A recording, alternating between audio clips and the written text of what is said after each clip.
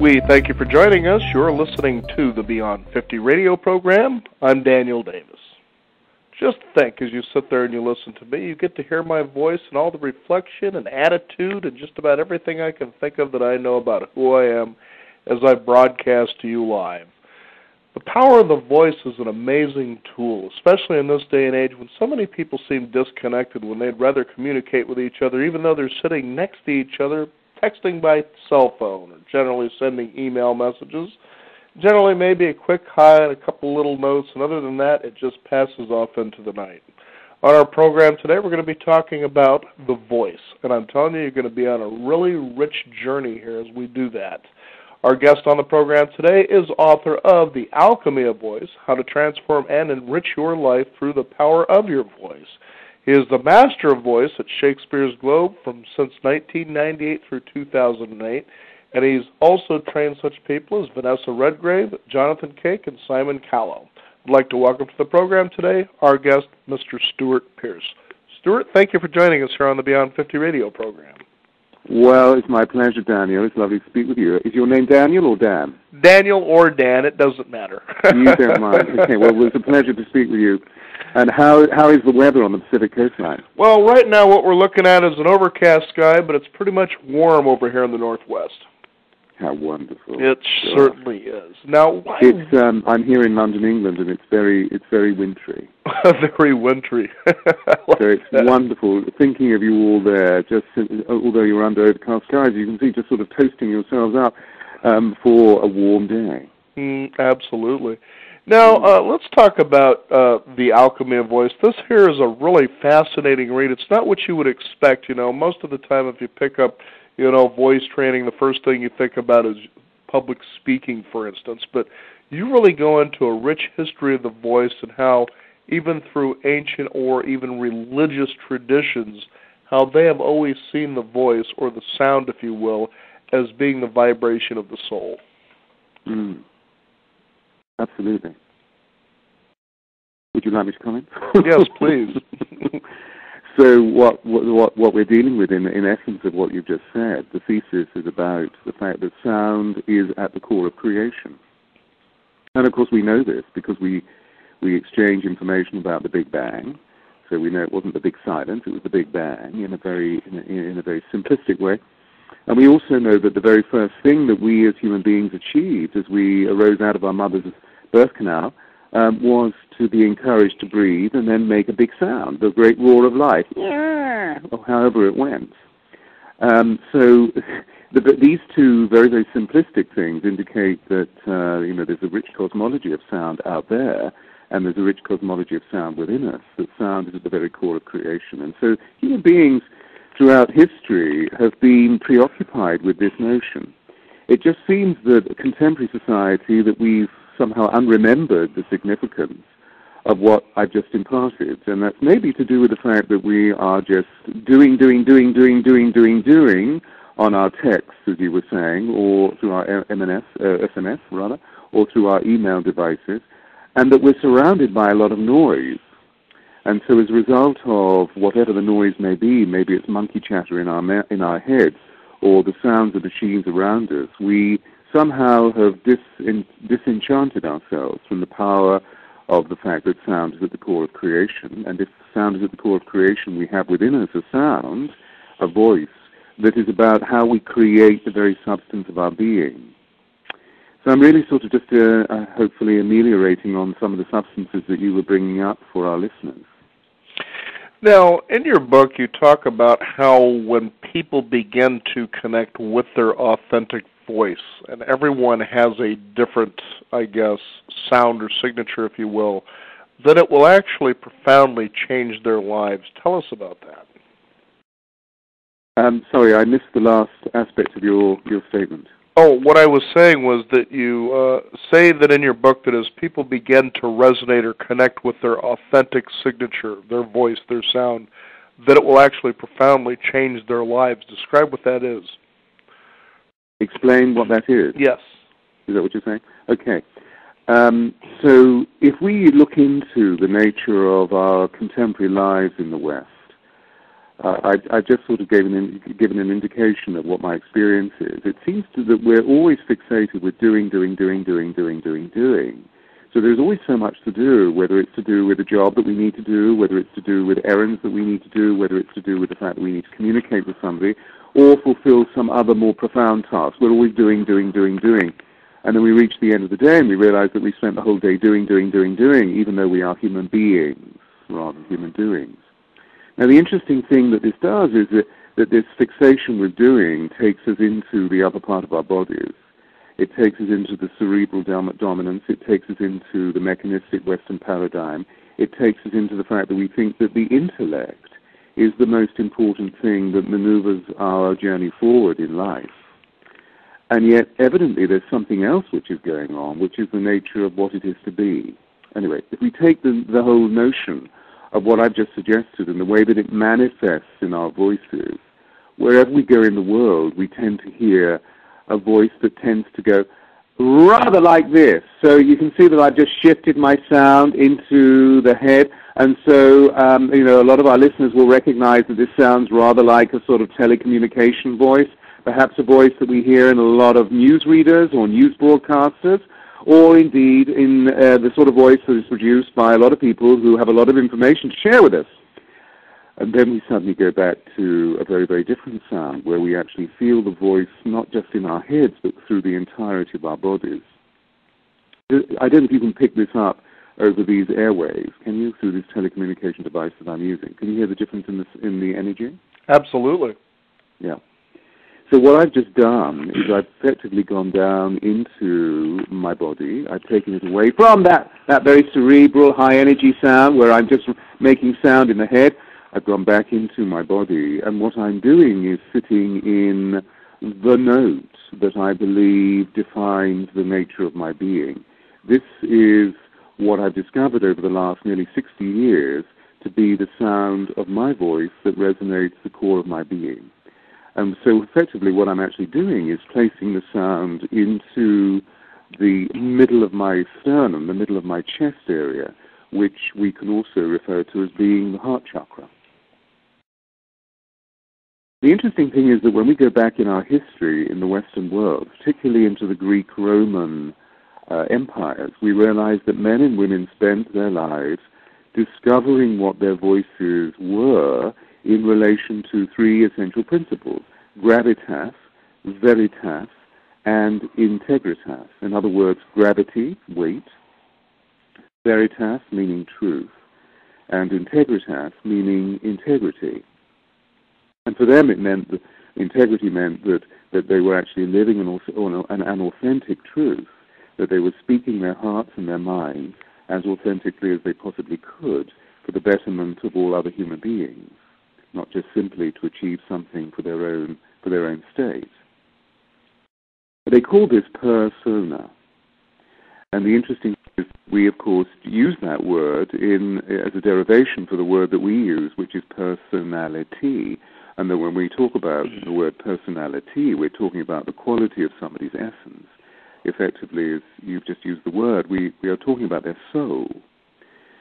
And then we suddenly realized that persona in Latin actually means per through, sona sound.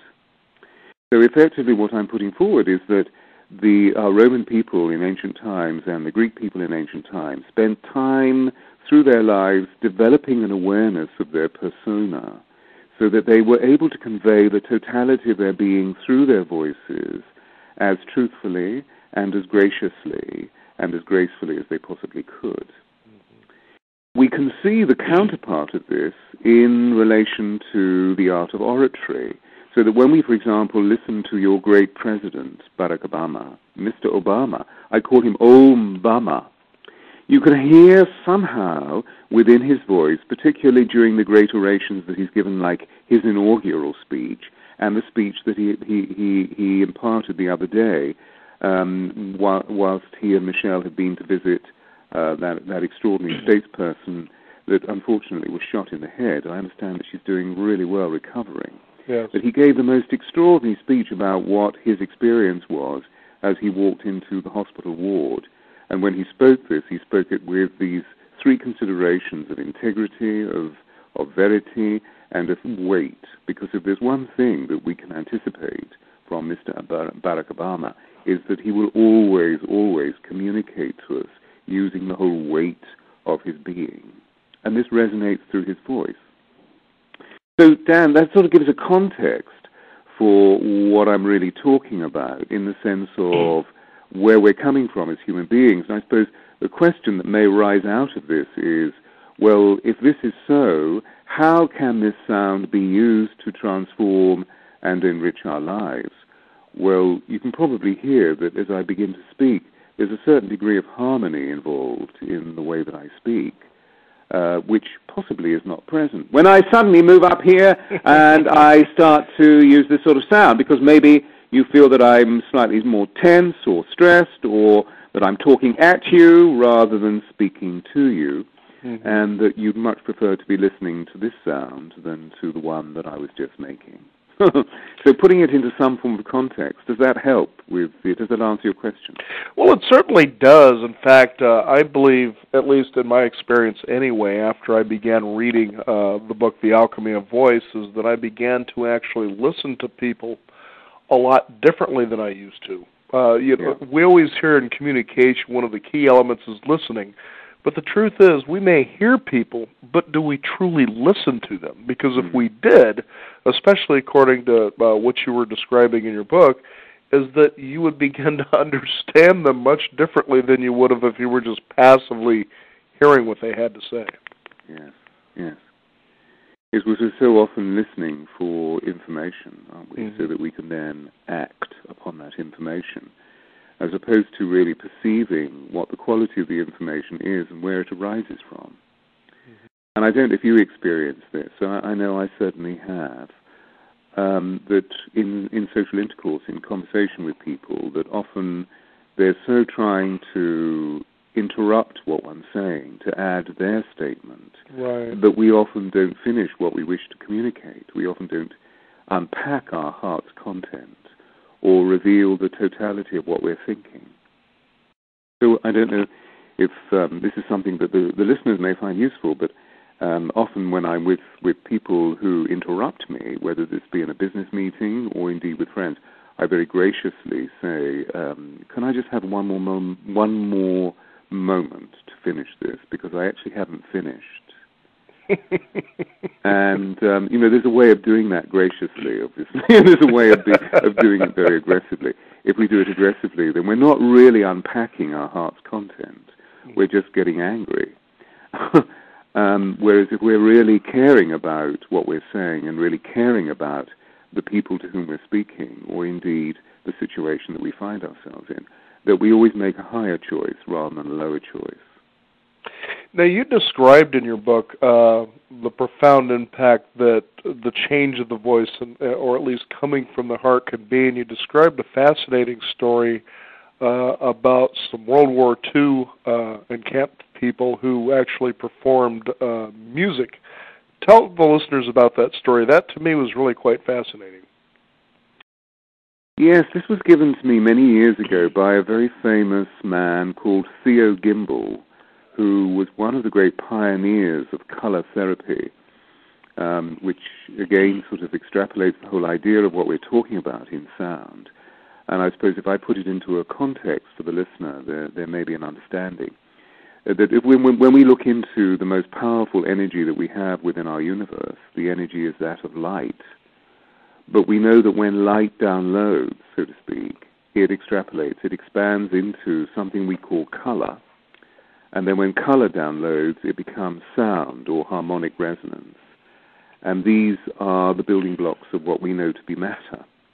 The building blocks, if you like, of a particular extraction of molecular energy. And so we're dealing with a very, very powerful instrument in sound. And so the incident that Dan's talking about is having met this very remarkable man who pioneered color and light, or indeed sound therapy, many years ago. He alas, is no longer with us.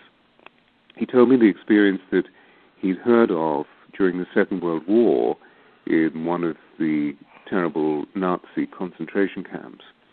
and that in one of these camps there were a number of men who had played in the great orchestras of Europe.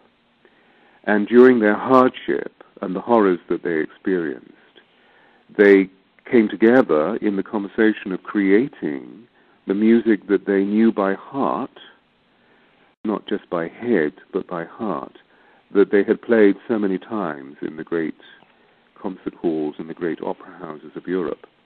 And so they were actually started to recreate the operas.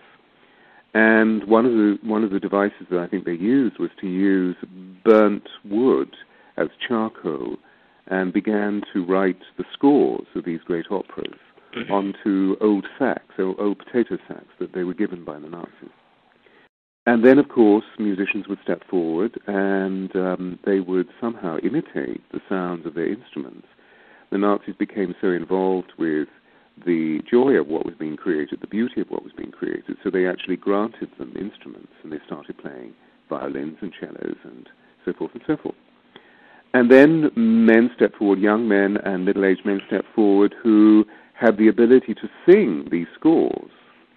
So, of course, the young men played the women's parts, and the middle-aged men played the parts that they were destined to play.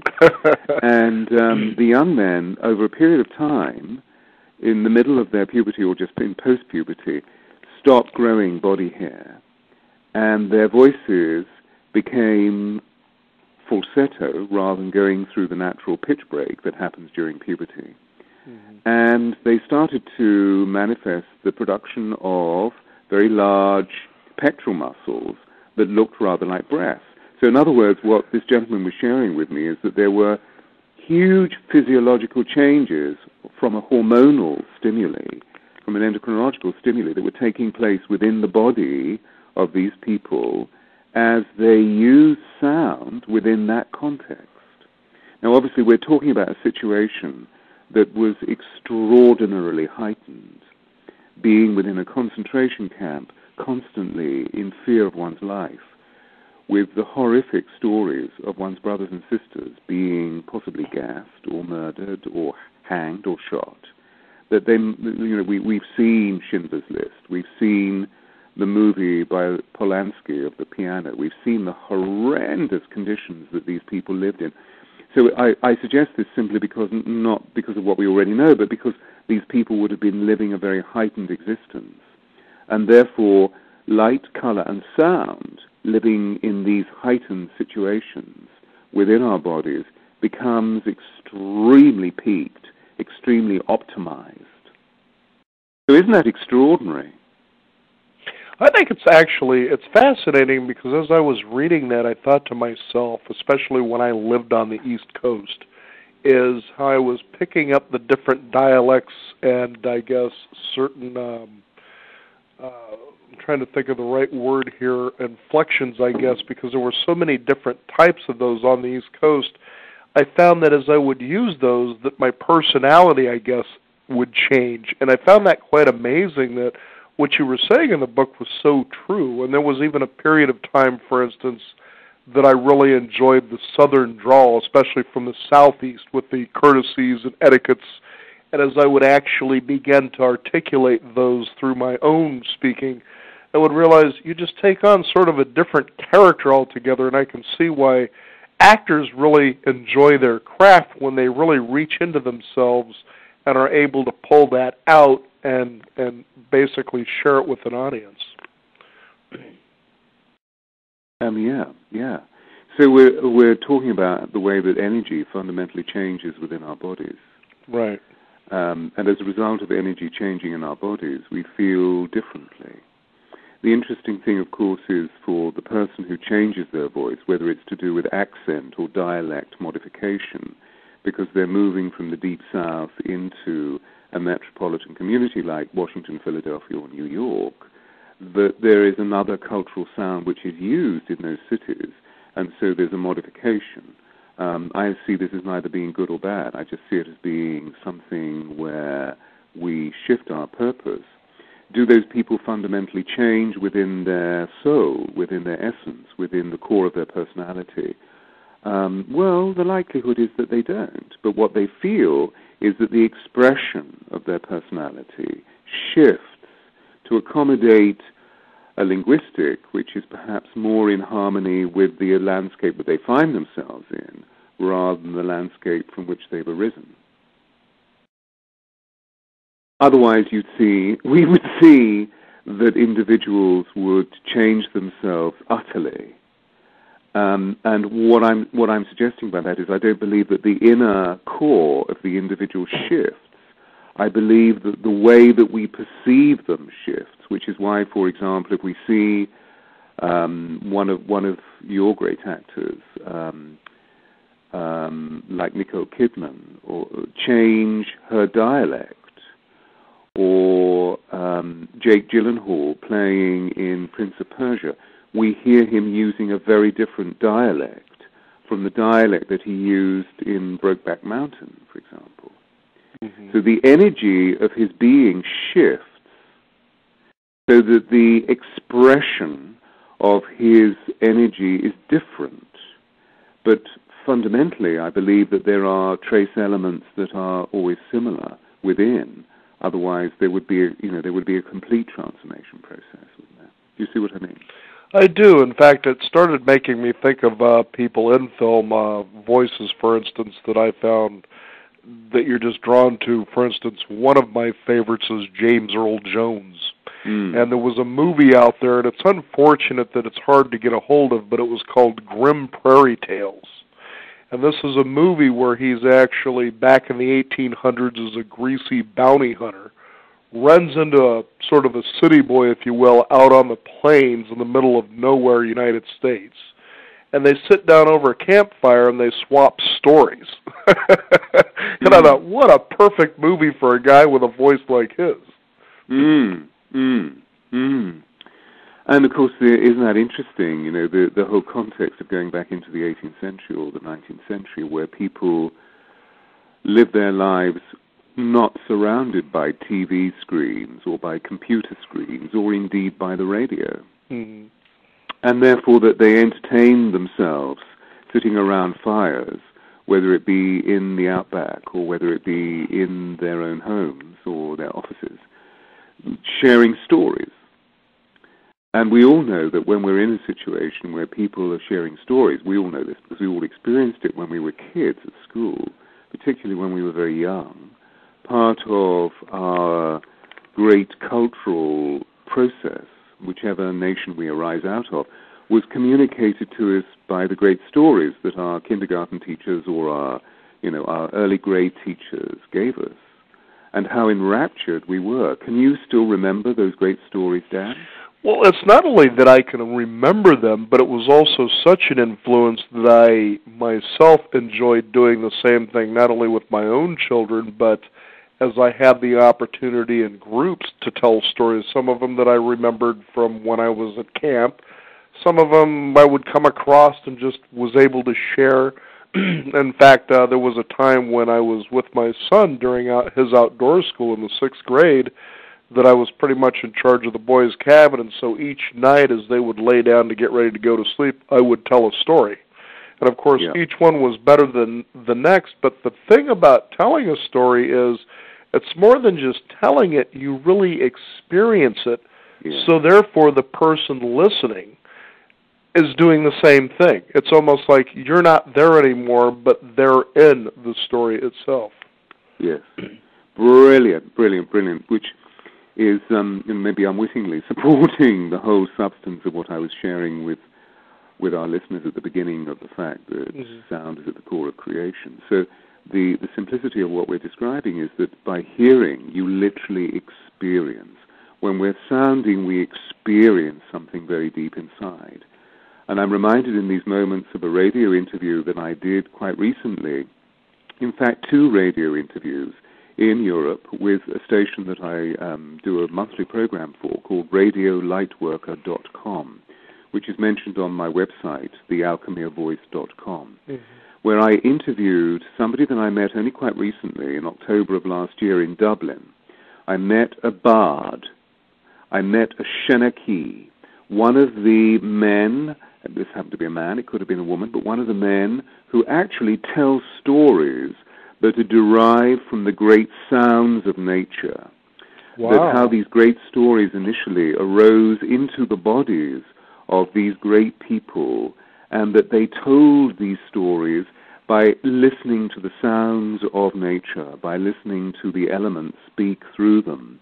And then they formed them into the sounds that we now call words that communicate intelligence to one another.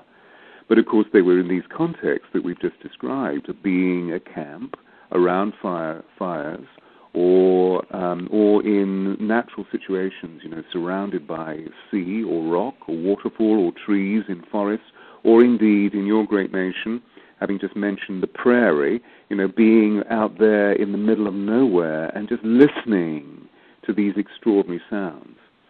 And so the listeners maybe, if they're interested in the substance of what we're sharing in these few moments, is that they may be interested in looking into those. There are 2 one-hour-long interviews where I interview this extraordinary man who formulates sound in this way. And you can hear, as you can experience in your body what you hear as he changes the elemental conduct of the energy within his own body through his voice. James Earl Jones, of course, has a fascinating voice. May I ask, what do you feel in the quality of his voice are you most drawn to? What I have, and that's an easy question to answer, is you get this feeling of grandfatherly warmth, like you're sitting on his lap with your head against his chest, and there's that rumbling, deep voice of his that just brings comfort to you. Yes. That's, to me, my experience with him anyway. Now, the difference I think that's amazing. I'm sure that we would all of us, we would relate to what you've just said. It's something to do with the weight. It's to do with the gravitas, this huge, soothing warmth, where you feel as though his voice is like this amazing organ, just sharing with you the richness, the weight, the immensity, and the intimacy of the way that he feels the story, or indeed feels the currency of life moving through him. And isn't that interesting that weight, gravity, always has this effect on us? It allows us to feel that the person is truly the author of what they're saying, of what they're thinking and feeling, and therefore they have true authority, that there is a purpose and a weight. Often, of course, that weight arises out of great stillness, doesn't it, where you feel that they're very calm. Mm-hmm. Very much so. So, there's a very simple thing that the listeners can try on their pets, if they have dogs or cats, that if they need to admonish the pet by simply saying, "Stop doing that," if they use that sort of vibration, they'll see that the pet just carries on doing what it's doing. But then if they use a much lower tone, one that has weight, and says, "Would you stop doing that?" the cat or the dog will automatically stop. And if not, try again. And of course we know that our pets are not understanding the word that we're using. What they're feeling is the resonance, the vibration of the sound moving into a different part of their bodies. So the interesting thing in our species is that weight or gravitas always communicates might or authority or indeed sovereignty from a very archetypal level. Mm-hmm. I was also reminded of another favorite voice of mine when it comes to, I guess, acting movies, is George Takei, who played Sulu in the original Star Trek series. Mm-hmm. And when you would see him interviewed, it's like, can you make this interview go for another hour? Because you just found yourself enraptured by listening to the way he graced, the way he talked. I hear what you're saying. It's a similar vibration, isn't it?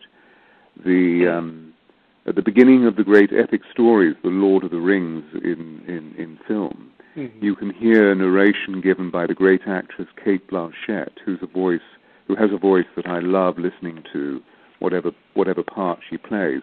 As an actor, she seems to shapeshift. But in her narration for Lord of the Rings, she has this extraordinary weight that seems to magnetically draw one in. Mm-hmm. So maybe that's the quality that we're talking about, how to become a magnetic speaker. Surely that if we're drawing people into the richness of the way that we feel life to be by our voices, through our voices, from our voices, we begin to transform and enrichen not just ourselves, but the human intercourse that we're conducting, all our relationships, and indeed the space in which we are all, the situation in which we are placed. Now, you give an example. The interesting thing is that we tend to live our lives so busily that we don't. Mm-hmm. I think sometimes too busily. Sorry? Too busily, I believe.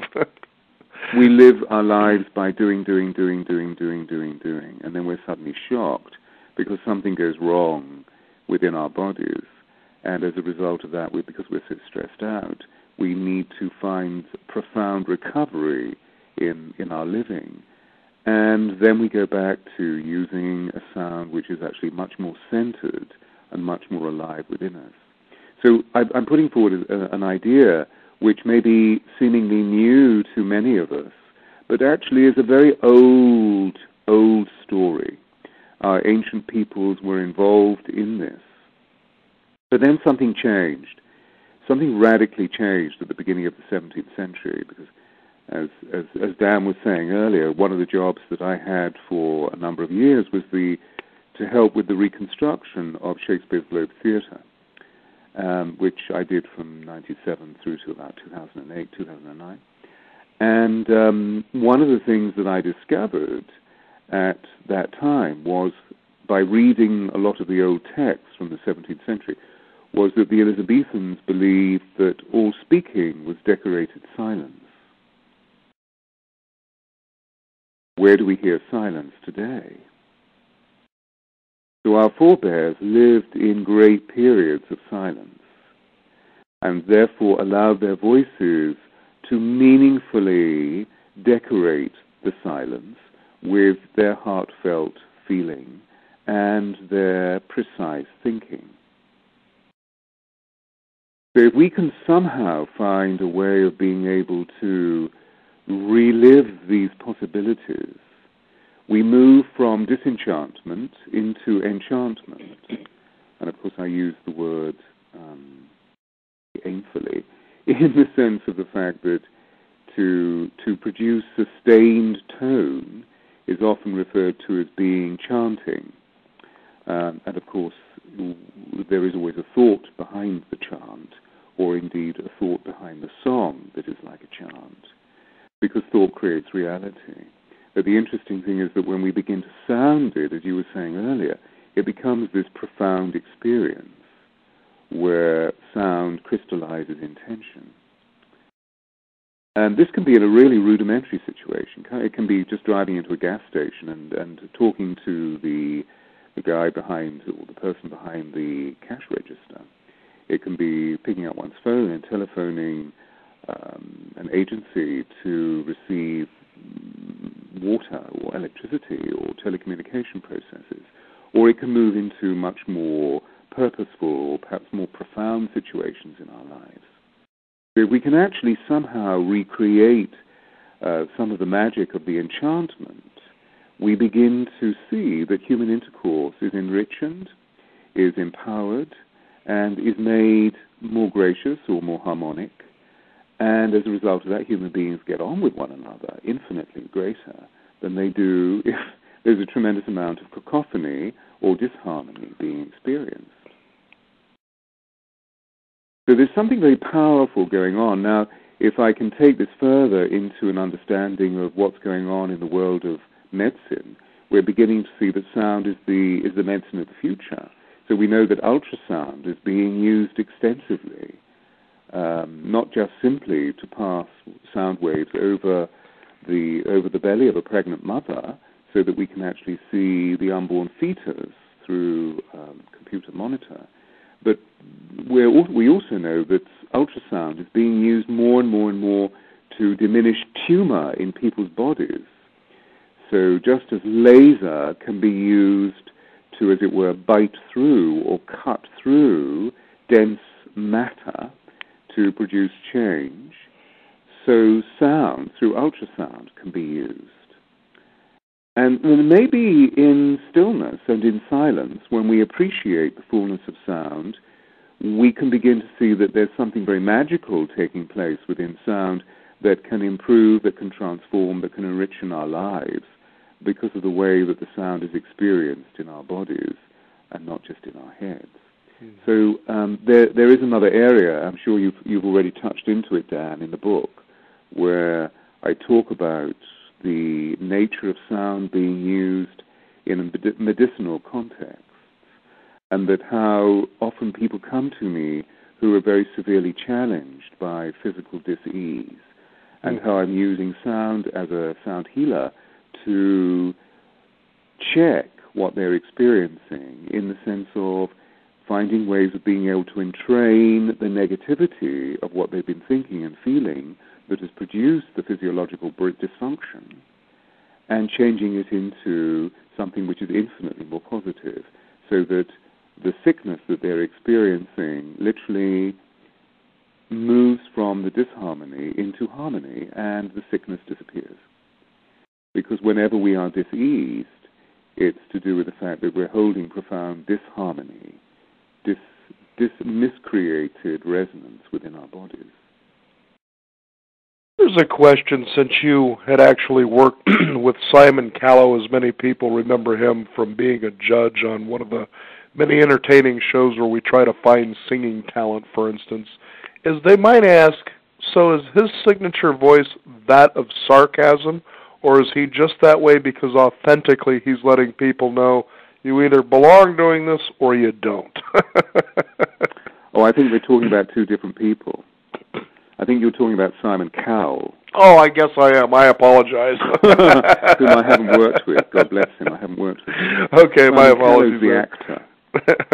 Okay, yes, the actor, of course. But, you know, what's really interesting is that you do work that works with people, for instance, on stage, pretty much anybody.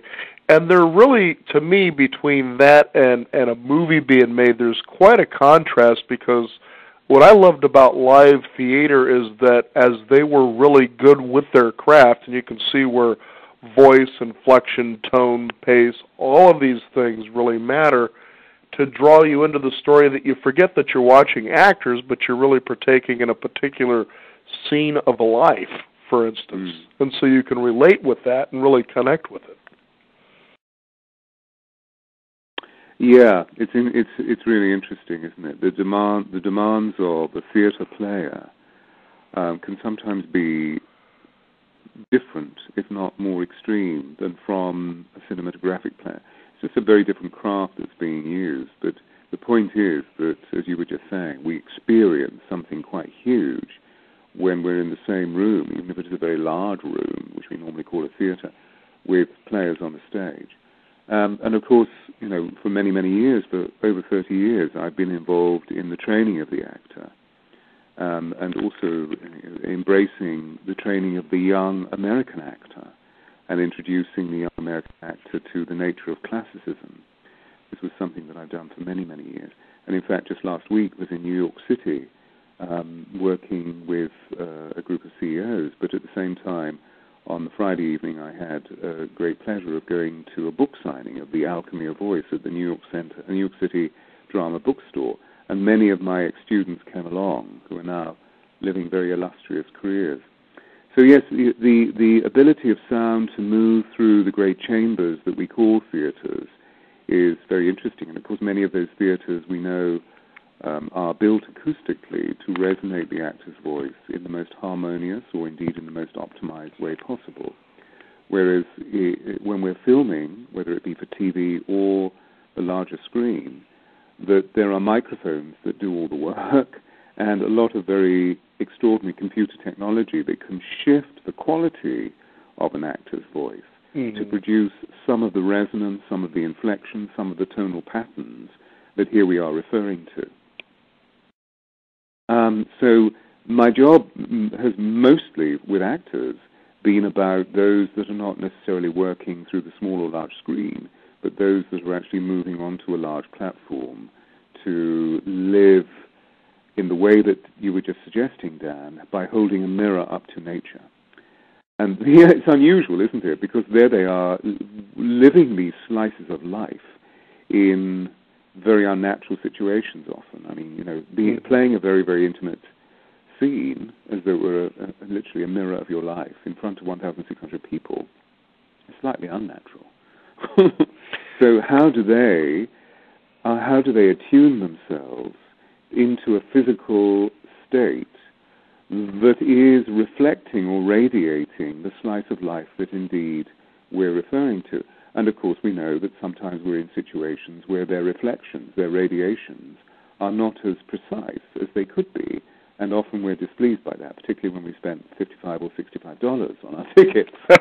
And so, we're slightly anxious about that. Sometimes we even leave, which is somewhat different from when we're watching the TV or indeed watching the large screen. Mm-hmm. So I suppose what we're really sharing is that the heightened state that the actor on stage is entering into is something which is processed through the whole nature of the way that they feel their body moving through space, the way that they feel the tempo of their body moving as they move through space, and the way that they actually inhabit the gravity of their bodies so that they feel easy, because we can only give the best of ourselves when we're relaxed.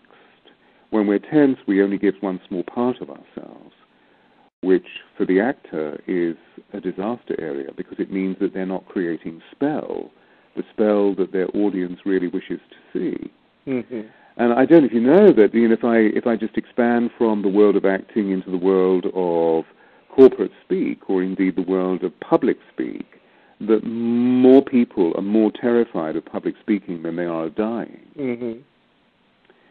So one of the things that I've done for many years, simply because I was drawn into the world of public speaking, is to help people develop physical and vocal skills that allows them to be radiating sense as persuasively, as dynamically, as magnetically as they can to keep the audience, whether they be 1, 10, 100, or 1,000, happy.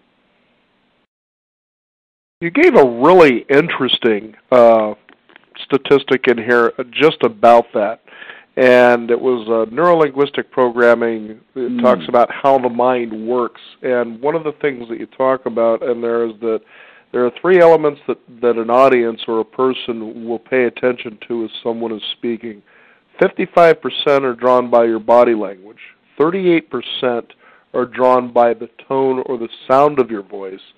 But only 7% really pay attention to the content. That's quite amazing. When a lot of people think it's the content everybody's coming to see, but when you think of, for instance, like Deepak Chopra, when he's doing his lecture tours, people are just enchanted by listening to what he's saying, not so much what he's talking about. It's just really fascinating. Isn't that interesting? Mm-hmm. Yes. So it goes back into that whole substance of what I was sharing earlier, that we become, over the last 400 years, through the advent of modern science, we become so fixated by the intellect that we think that the message is all, that the content is all, and it's palpably not that way. Now, obviously, if we have somebody standing in front of us that's just talking a lot of rubbish, then we're not. We have a lot of those. So, what we're really saying is that thought is important, but what we're also saying is that it can be reductionist in the sense of the fact that if somebody is not really embodying the way that they're thinking and feeling, that their bodies, their voices can radiate a sound that is actually not very enchanting to listen to. But as soon as they bring that all together, then they seem to be much more harmoniously disposed. And in fact, it's now nearly 6 o'clock here in the evening time in Europe. And just before we came online, Dan, I had 2 people call me because they'd moved through my corporate website, stuartpearce.com, where I work as a public speaking coach, taking these great craft skills that we've been talking about in relation to the great actor into that context. And these 2 people who called me completely independently are very leading managers in their fields, one being a leading HR, who has spent a lot of time in front of large audiences, but still feels that she can improve her game, that she can improve her skill set, because she still feels extraordinarily nervous. And they both said, completely independently, I know what I want to say, so why can't I say it? Ah. So the statistics that NLP bring to our consciousness, I slightly aberrate them into 60, 30, and 10, that it's all successful communication is based on 60% body language. I mean, it's 58% in the book, isn't it? Mm-hmm. So, I'm just simply aberrating them slightly. 60% body language, 30% voice tone, and 10% content.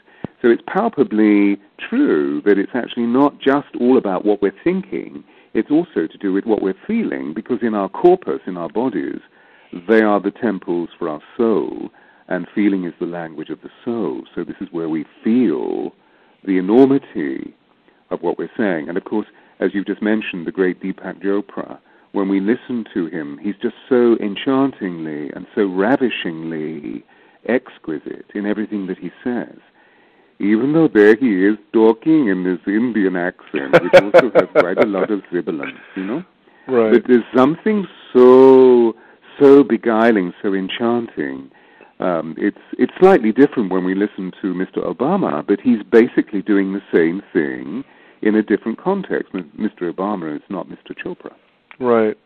Or indeed, is there neither of them are Mr. Earl Jones, he's James Earl Jones.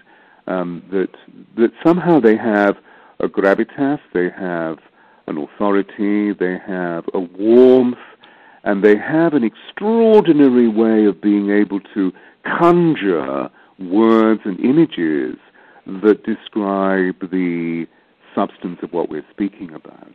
And therefore our lives are changed. And isn't it interesting that here we are talking about them? Because I believe fundamentally that when our lives are changed in these ways by great speakers, by great sounders, that we always remember these experiences. I'm sure that many of the American population who are of an age can remember some of the great broadcasts that were broadcast at the time of the Second World War with that phenomenal president that you then had. Or indeed, if we look into the European context and the island of the United Kingdom that I arise from, that we can remember the voice of Churchill. Mm-hmm. Or indeed, other great statespeople, and Margaret Thatcher was also a voice that I worked on in the early part of her premiership. And you can hear the very distinct change. It's just that many of us then became disenchanted with her policies, or indeed with her communication process. God bless her. But at the same time, her voice was always communicating something of enormous proportion. So we remember these occasions. We remember the occasion when we first heard that great story being shared with us when we were babies. And we were enraptured by the magic of the way that these epic and lyrical stories communicated something about the purpose of life and how we could learn more about becoming better people. So when I'm working with the Alchemy of Voice, what I'm doing is I'm taking these possibilities into different fields of life, whether it be the world of acting or indeed the corporate world, or into mind, body, and spirit, the world of spirituality, and understanding that spirituality is a movement back into wholeness, that as soon as we become whole, we begin to resonate a harmonic degree within our bodies, whereby physically, emotionally, mentally, and spiritually, we literally become more sound. Mm-hmm. Therefore, life becomes more joyous.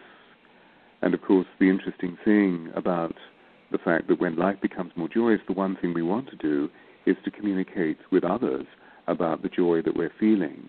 And if they're not feeling joy, we wish to transform their state. So here we are introducing ourselves to a finite way, maybe, in which we can communicate the joy of our own life purpose and to radiate that joy into the lives of others when they are perhaps less fortunate than ourselves. And I believe we can do this on every single level that we wish to describe. And therefore we move disenchanted people into enchantment. We move dispossessed people into being possessed about their lives. We move disenfranchised people into feeling as though they have a contribution to the world rather than nobody is listening to them. Mm-hmm. I keep remembering the movie The Dead Poets Society with Robin Williams, and there was a scene where he was working with one of the students to show him that he had poetry within him. And the simple statement that he made is that this student, I can't remember the name, seems to believe that everything inside of him is worthless. And what's amazing about that statement is, as you listen to people talk, you can pick up that's how they feel about themselves. And you talk real extensively in the book about cellular memory. So these are memories that we may have where perhaps, let's call it being unworthy, for instance, that may have stemmed from you growing up. But it's amazing how you transmute that particular memory through your voice as you speak with other people. Absolutely, yes, and thank you for introducing the notion of transmutation, which of course is right at the very core of the alchemy. That we have these memories on a cellular level deep within. Of course, if there is a memory of something that is uncomfortable, there is also a memory of something that is comfortable. Mm-hmm. And so what we begin to realize is that we have a very powerful tool in our midst, which is the recognition that nothing is singular, everything is plural. The difficulty is that when we're in very heightened situations in our lives, where we are sorrowed or we are unwell or we are challenged very severely, we only think that there is one thing, whereas there is always palpably two things, that wherever there is hate, there is love, wherever there is guilt, there is innocence, wherever there is depression, there is always expression. And in the book I give a whole list which only begins one infinitesimal list, of course, that goes off, because the currency of our planet is nothing is singular, everything is plural. So the whole point of transmutation is that we identify what it is that is negative within us, and then we recognize fully what the positive is, and we use sound, we use the power of sound to transmute the notion of the dis-ease into ease. And so transmutation is a really powerful core alchemical tool that we can use to shift any situation in our lives. And I think, Dan, you probably touched into, there are a number of major case studies within the book that illustrate the nature of the way that human experience can be shifted. Particularly, well, there are case studies, as it were, littered all the way through the book, but particularly in the epilogue, which is an edition that I put into the book for the publication through the great publishing house FindhornPress.com, who have become my publisher, and indeed are publishing all of my works. I've just also, we're beginning to bring out another book, the second book, called The Heart's Note, which is an extension of the work of the Alchemy of Voice, and understanding how the heart is at the very core of creation, because as we were saying at the beginning of our conversation, it's the very corpus of the signature note that exists within our beings. Except the devastating fact is that acute cardiology in the Western world is on an increase by 65-70% every year, and what that means is that more people are dying of heart attacks. So what the Alchemy of Voice and the Heart's Note purport to inject into our consciousness is a way of being able to become much healthier about the way that our heart's resonance, our signature note, the very song of our soul, resonates in our lives. The heart, you see, in all cultures has been referred to as being the seat of the soul. Mm-hmm. So if the listeners are interested, as well as having finished the Alchemy of Voice and trying all the possibilities of the subtle exercises that are experientially noted throughout the book, there's always a possibility they may want to move on to the next book, The Heart's Note, which I understand will be publicized, or published rather, in the United States in February and March of this year. Very fascinating. So maybe, Dan, when that comes out, we may even have an opportunity of having another conversation, because this has been so fun talking to you. It really is. I think what's powerful about this, what I love about the Alchemy of Voice, especially for those of you out there who would really like to tap into that core of who you are and be able to communicate that, is that what you'll discover is a true law of attraction working because of something that's expressed from within you authentically. But the other thing, too, is I'll share with people when I have really great interviews, and they happen probably, I want them to happen more often than they do, but you get to a point where as you're involved with a guest, that there's a certain divineness that comes through to where you're really not you anymore. You become lost in the alchemy, if you will, of what it is you're doing. So what you're expressing really is you, but it isn't you all at the same time. It's like you're lost and you found yourself at the same time. And I think that's what makes something like this so fascinating. And the way that you outline your exercises, it's kind of interwoven with great education as well as fantastic stories. It just makes it a really grabbing read and a must-have book for your shelf, especially when you want to improve your life and see you getting and achieving and being the things that you want. Wow. That's beautiful. Thank you very much. I love what you've just said. And the very notion of the fact that it's a must-have book. Please go out and buy it. Very inexpensively found through www.amazon.com or indeed www.findhornpress.com with all the other things that I'm bringing out. So thank you for that wonderful appellation there, Dan. That was absolutely fantastic. And I hear you. What's been so wonderful for me in our conversation is that there is a super coherence taking place. So I feel that as we speak, although I feel your vibe at the other end of this telecommunication device that I'm using, I can also feel that there's another presence between us. And that I believe that when we establish this level of harmony, this level of super coherence, that something truly divine comes in. And what other prize is there but to be in connection with the divine? Absolutely. The Alchemy of Voice is the book, Transform and Enrich Your Life Through the Power of Your Voice. Our guest, Stuart Pierce. Stuart, thank you for joining us here on the Beyond 50 radio program. Bless you. It's been absolutely wonderful talking with you, Dan, and farewell to all the listeners. I hope we meet again. We will be. Thank you very much. Thank you. We also thank you, the listeners, for tuning in. Again, the book is The Alchemy of Voice. You can also visit us at our website at beyond50radio.com, where we will have links to this so you can find out more about it. That is the number 50. I'm Daniel Davis. Thank you for tuning in. This is the Beyond 50 radio program, and remember, live your day past happy.